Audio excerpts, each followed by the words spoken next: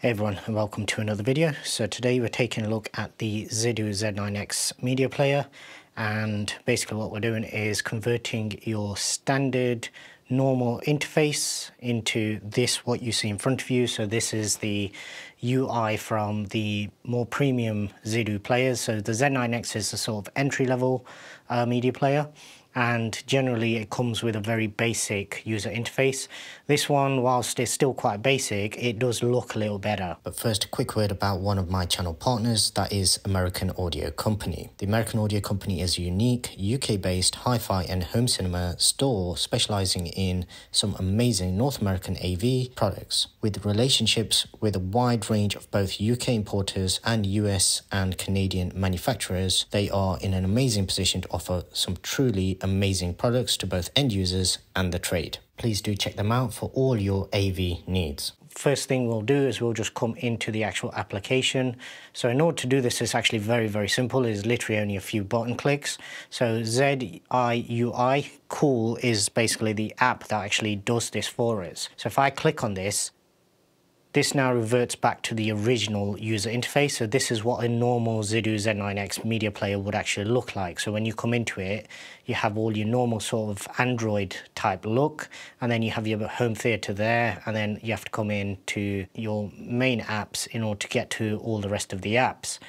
Now, in order to transfer this into what you saw at the start of this video, all you have to do is actually just click on that app, and instantly you're transported back into obviously this more modern, better looking interface. It does miss a few things, so obviously now, because at the bottom all you've got is your media center, your poster wall, your music player, and then you've got your app section and then your settings, whereas the original one obviously had a lot more options on your main menu, and you could add shortcuts for updates and things like that as well. On this particular one you don't actually get that, but obviously it's a much cleaner look, and that's why most people actually prefer to do this.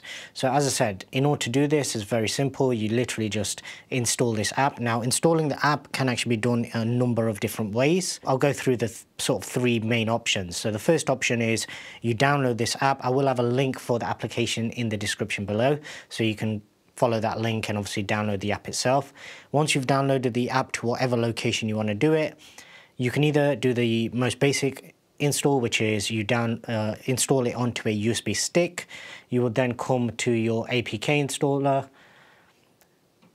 and then basically you would either go off your USB stick and choose the install, or you can do what the method that I do, which is the web installation. So even with the web installation, you actually have two different options. So the first option is if you've downloaded the application to a network location, then you can simply follow the web address at the bottom of the screen, and once you're there, navigate to your NAS drive's location, wherever you've downloaded the file, and then select that, and it will basically follow the normal APK installation. Now, the way I actually prefer to do it is, rather than downloading it to a USB stick, a computer, or anything like that, I'd simply just download straight to my phone. So I'll save it. I've got an iPhone and I just download it via normal download, following the link in the description. Once I've got it downloaded, I will follow this website and I will save that file into the Files app on my iPhone. So just basically on my iCloud.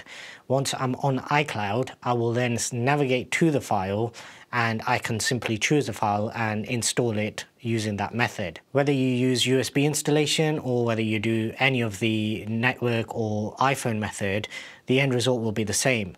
Now, what you would have noticed is when I actually click the app now, it switches very quickly. So essentially it's very quick to actually switch between the more modern UI to what you see now.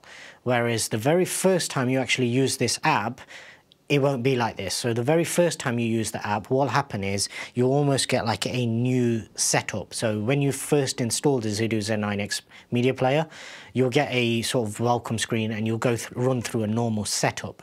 Now, it's up to you whether you want to actually run through that again once you actually use the application, or you can just skip that and you'll end up reverting back to whatever settings that you actually had previously. So this doesn't change any of your picture settings, any of your sort of customizations or anything else with regards to any applications you've got installed, third-party ones, or anything to do with the home theater player, or in this as it's called, the poster wall. So it won't actually change anything within here. All your settings will remain the same for everything that you actually have, unless you want to actually change it. So if you want to change it, then with the very first time you run it, you can actually do that and obviously go through and make sure you've got everything tweaked the way that you want it. But if you've already had your Z9X set up and you're running this after the fact, then you can just skip that step and basically you'll end up with what I've got here now.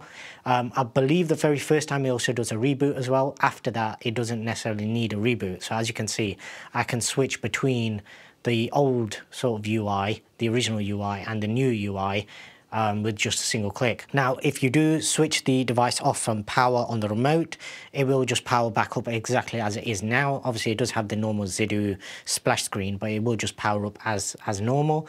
And even if you hard shut down the media player, it will still boot back up to this. The only time it switches back to the original UI is if you actually go in and click it, as I have done so in this video.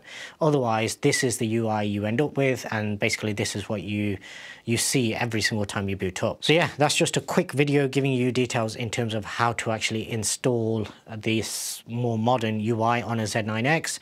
Obviously, if you do find it useful, I would appreciate if you could like this video and share with anybody out there that you think might find it useful as well. If you haven't already done so, please do subscribe and hit the notification bell so you don't miss out on any future videos. And until the next one, thanks very much for watching.